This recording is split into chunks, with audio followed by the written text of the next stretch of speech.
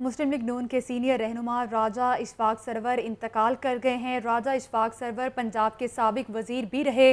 राजा Ishfaq server 2.5 साल से जेरे इलाज थे। इस हवाले से मजीद बात कर लेते हैं अखलाक अहमद बाजवा से। अखलाक बाजवा, बताइए इस अफसोसनाक खबर के हवाले से।